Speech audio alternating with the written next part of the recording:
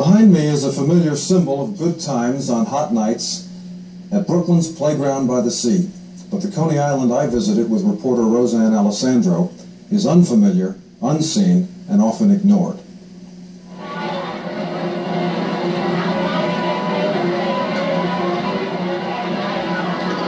Would all of you kids like to see the show free? Stand there and don't move until I tell you. I'm going to let you go in and see the show free. You hear me? He's starting another new show. You've just been done. Now hurry, you'll be gone. Nostalgia is what you can feel for something that once was, like an amusement park in its heyday. Just north of the Coney Island rides are some people who want to keep their neighborhood from fading into history.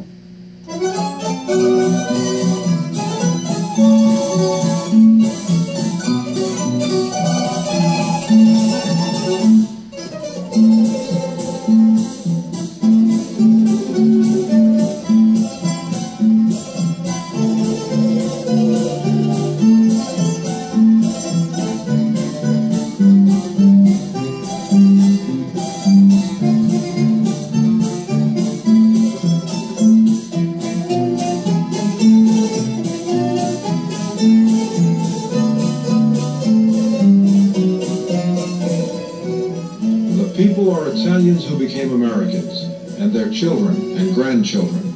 They live in these houses in the largely Italian neighborhood just north of the amusement area. This is regarded as Coney Island's only stable neighborhood, and its residents are afraid they'll lose it. The Coney Island that surrounds it is regarded as one of the city's worst slums. These houses are structurally sound and very well kept, but some stand next to empty lots, and some empty lots hold heavy machines or garbage trucks, so the neighborhood may appear blighted. A blighted neighborhood invites urban renewal. Coney Island's general blight brought high-rise housing projects for poor people in the West End, for example, but that did not solve the problems. In fact, the incomplete redevelopment of the West End has created many new problems. A heavy concentration of poor people, inadequate shopping and city services, bad roads, ramshackle housing that survived renewal, and of course, crime. Part of the Italian neighborhood is designated for urban renewal too, and the people looking toward the West End say they don't want it. Even though the city has no money for new projects now, the people are afraid of what may come, and they are uneasy with the uncertainty of their lives. Their homes could be condemned and the neighborhood wiped out. The people also fear the encroachment of industry. Their neighborhood is a target for the city's economic development program, and so far the results have proved offensive. When your community is zoned for industry, you're not allowed to build a house, and you can't develop a residential neighborhood. The 51st state has often looked at neighborhoods like the North Side and Clinton where people have fought government to protect their homes. This story of Coney Island's Italian neighborhood concerns a similar fight, significant because the community is organizing before a crisis, and because it is trying to plan its own future with grassroots leadership. Now, I have 5 children. My children are going to grow up in this neighborhood. They're going to grow up safe. I have a mother who's in her 60s.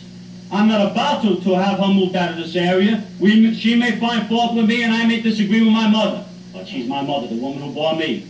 And damn it, anybody who wants to come down and put her out of that house has to step over Ralph Perfetto. Ralph Perfetto is a man driven to perfect himself and his neighborhood. He earns his living as traffic manager for a steel fabricator in Queens. I'll let him get past you a minute.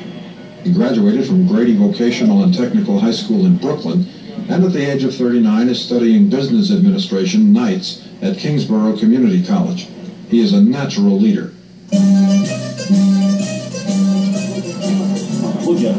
Perfetto is rallying his friends against landlords who let houses run down while they collect high rents from welfare. They say the city's going to take the neighborhood anyway. Oh, I thought we're not giving it. Yeah, like you, the way you keep their property, never happened. Don't worry. Okay, that's it. I'll see you. Take care. Perfetto is a warm, engaging man, but he will admit that he can be abrasive. Oh, yeah. I want to make sure we keep it clean. His targets are private garbage companies and the city, which let them into his neighborhood. That's our friend Kelly. I know. Right. How will I know? Yeah. We gotta have to keep her fighting, that's all. That's all. Just keep on his back. Don't give up. I won't. Don't Just worry. keep me posted. I will. Take care, man. Okay, Chrissy, let's go. A neighborhood like this one comes into contact with government through devices set up by City Hall to improve services or to make people feel someone downtown cares. Those devices and their directors get mixed reviews from people like Ralph Perfetto. In the mid-60s, when everybody was militant, there was a turbulent era, and everybody was yelling for something or other in every part of the city, every corner of the country. So we weren't unique. We didn't have a problem that could stand out. So we had in our area, before we had a task force, we had an area services agency. We were very fortunate, and we did sit back a bit because we're very fortunate. We had a man who worked very much with us, Rabbi Edgar Bluff. You remember? Okay. Then we came in with our task force. And our task force, again, we were fortunate. Now, Rabbi Gluck was a tough act to follow because he was a sweetheart of a guy. Okay? Now, then we got old Scratchy Kretschmer. He came in to browbeat the people and to sit there with his egotistical mustache and tell you how great he was. On the desk and scratching. His feet on the desk and scratching. Scratchy Kretschmer. That's him. We know him in this area. I don't know how they know him in the city of New York. Jerome, the Honorable Commissioner, Jerome Kretschmer over here, Scratchy Kretschmer. That's all. But there's nothing. Now after that, we got a real winner. At least Kretschmer, there was one thing about Kretschmer, you couldn't be indifferent to him. You hated him, but you weren't indifferent. I know. Okay. Now we got a winner. This man died, but he forgot to lay down. Oh my God. Ed Faber. The worst task force chairman in the city of New York. Perfetto stepped aside as president of this neighborhood improvement organization last year when he felt his abrasiveness might be hurting his neighbors. But many of them now appear to want him back in office. Before we pick up the story of how they're carrying on the fight to preserve their homes, we want you to meet some of the friends and neighbors Ralph Perfetto introduced to us. You're charging. What are you, kid? How are we going to get rich? Right?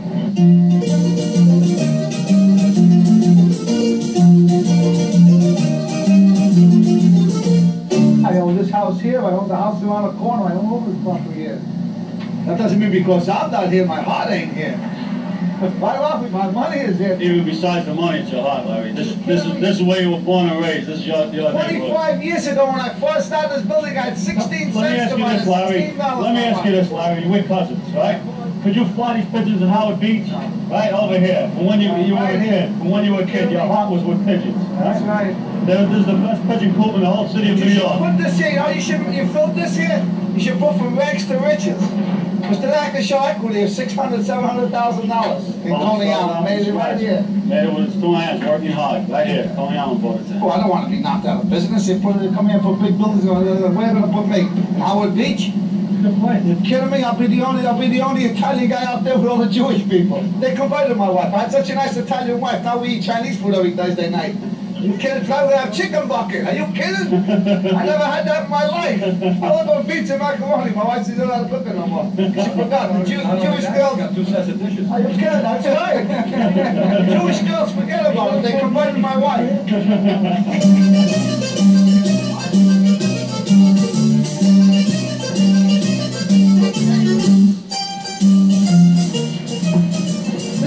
This is why I get nervous with a customer when I come up here. I can get the pet for you. Where is she? Come on, girl. Where are you? Come on. Come on. Racing pigeon? Yeah, that's a racing pigeon, yeah.